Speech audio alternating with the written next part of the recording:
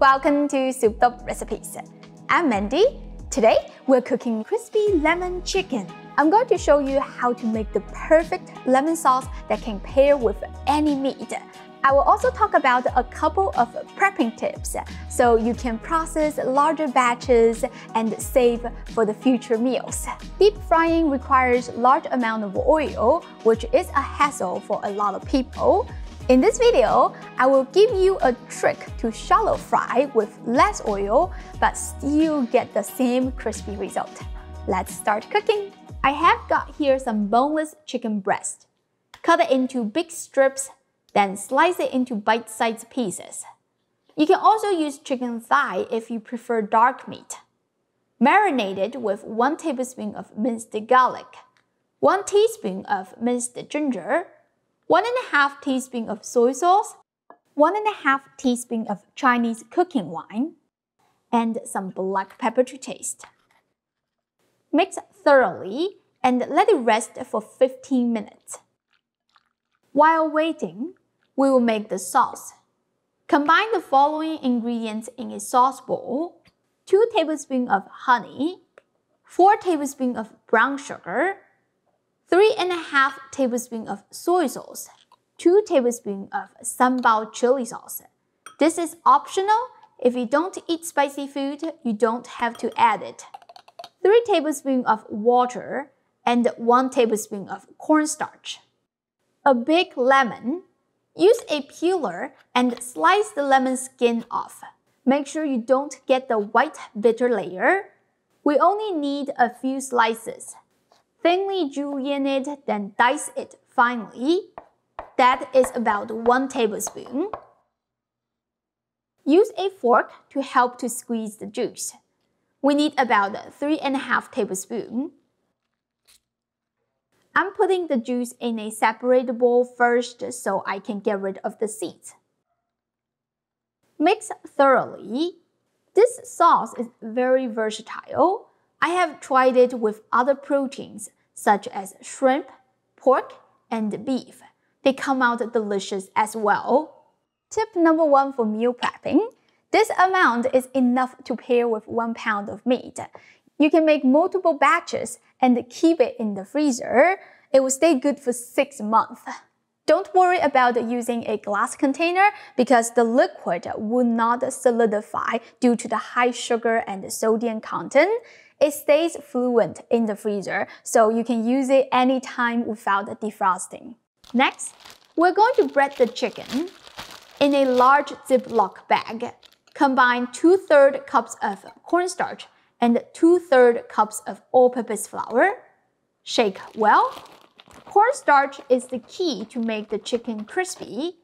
If you use 100% all-purpose flour, the breading will come out doughy.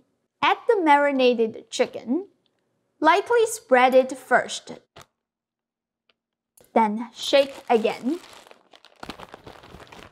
Open the bag and remove the chicken. A sieve is very helpful at shaking off the excess flour. Put the chicken back into the bowl and cracking 1 egg. Go in with your hand and mix thoroughly. Put the chicken back into the bag.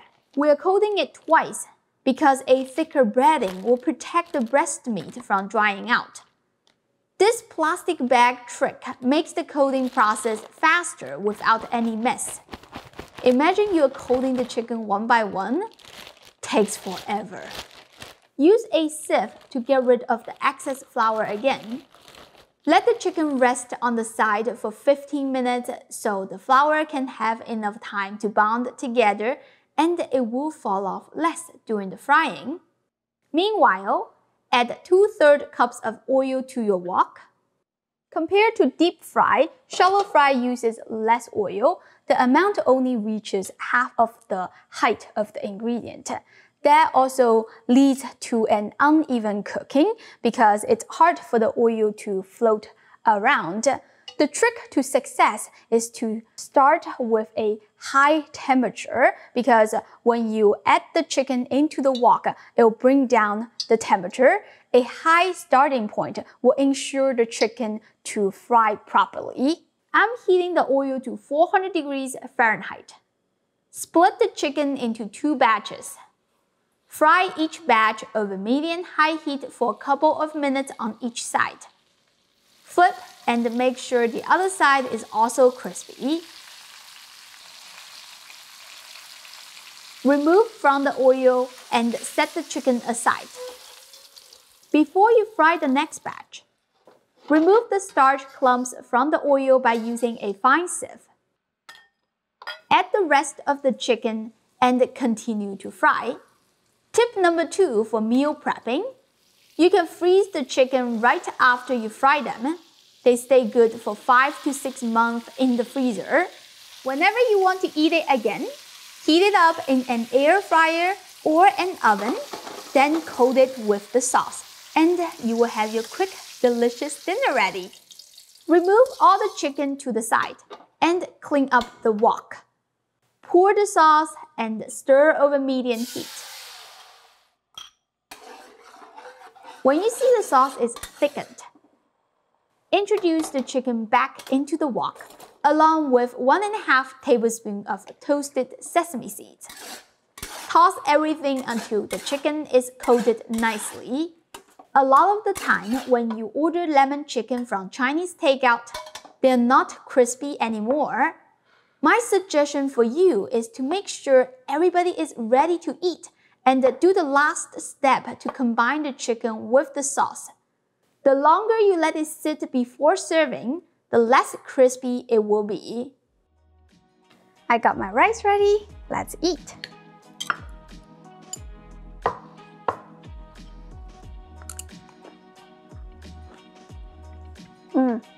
I just love crispy chicken bites that are covered in a glossy sauce. This is very lemony, savory, and tangy. The citrus aroma refreshes the taste. The chicken is very tender inside. This is a perfect lemon chicken recipe. I hope you give this a try soon. As always, the printable recipe link is in the description. You can check it out later. Thank you for watching. This video is sponsored by Souped Up Recipes Carbon Steel Wok, which is a traditional cookware in Chinese cuisine. The large size and the dome shape ensure even tossing and quick stir frying. Carbon steel material can handle super high temperature without damage, so you can achieve the restaurant quality cooking at home. If you want to buy it, the link is in the description. Check it out. Thanks again for watching, and I'll see you next time. Bye!